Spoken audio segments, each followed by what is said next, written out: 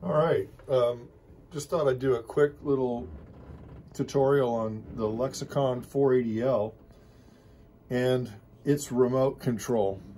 And I say that because the actual CPU for the Lexicon 480L is behind me in the rack. No need to look at that because there's nothing on it at all except for maybe the power switch. It's a 4-rack space CPU, end of story. Connected to it is the remote control, and this has become a classic. It's been in recording studios for decades, and consoles proudly display the LARC, Lexicon Alphanumeric Remote Control. So you'll see this in many a picture of someone's proud console. Anyway, it's a time-based processor and makes some of the most gorgeous reverb ever. And I thought I would just show you, I thought I would just show you how to get around the time-based processor, change programs, essentially. And maybe we'll adjust the RT60 as well, one parameter. All right, so you'll see right now that what we've got happening is the large hull. It happens to be Bank 1, Program 1. So I started with the very first of the first. And you can see that I've got some input signal coming into the unit. I've got an aux master output in the patch bay patched to the single input of the box. It actually has more than one input, but right now I'm just hitting one input. Okay. Now to look at what your options are, you start with banks. Okay, so I'm going to start scrolling through banks. And the very first bank is a bank of halls. And you'll notice that at that moment, BK1, bank 1, starts flashing. And what that's saying is I'm not going to change anything. I'm not going to change programs on you, but I'm going to let you scroll. And until you actually start hitting numbers over here, nothing changes. But you're allowed to scroll even while you're working on using a previous program. All right. So that's halls. What else? What other choices do we have? Again, I'm hitting the bank button again, and now I see, oh, I've got a whole bunch of different rooms that I could choose from. Bank 2.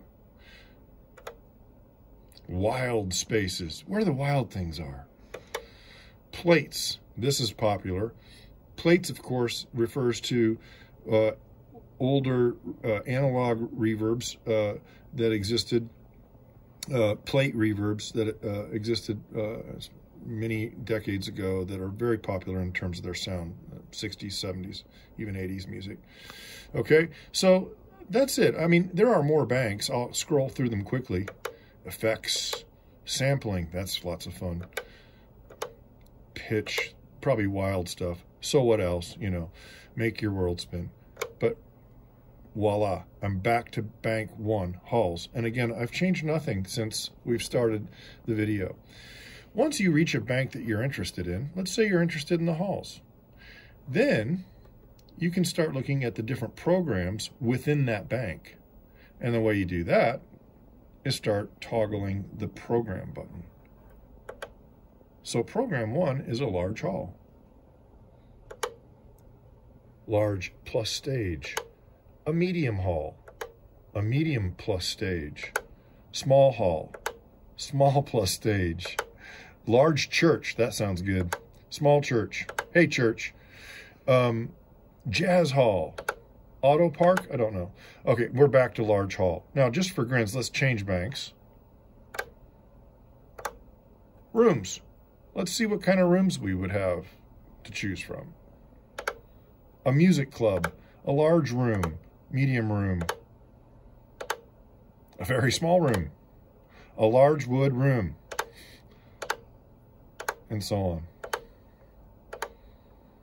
Okay, so wild space is not, I think I've done enough. Let's pick one, okay? So let's say we want that large hall. That was bank 1, program 1. So here's how I would go and load that program and actually change whatever was previously loaded. Bank 1, right away, takes me to halls. Program 1, setup loaded. That was the key. It just loaded the new choice, which was large hall. Okay.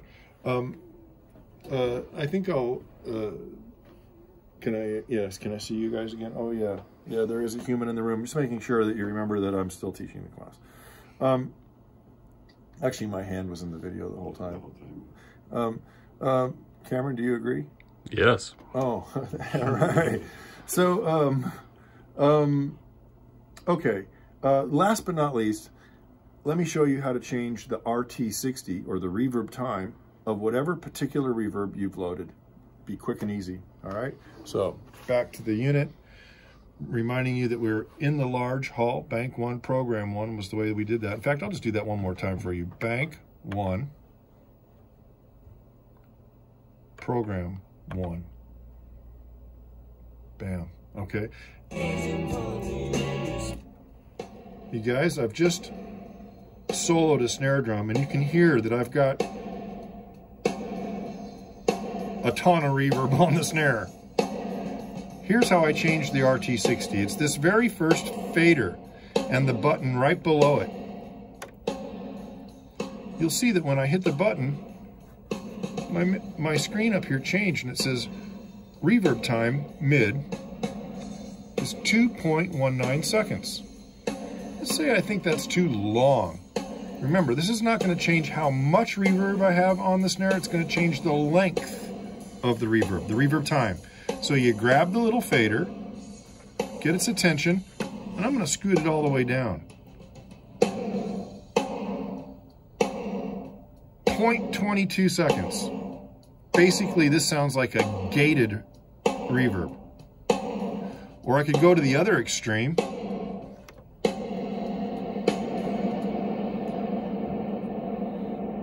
Mad mothers don't let people drive drunk. So using the fader here, you can adjust your reverb time. A reasonable time, 2 seconds, 1.8 seconds. I seem to find myself there an awful lot. And that's the end of this very long video.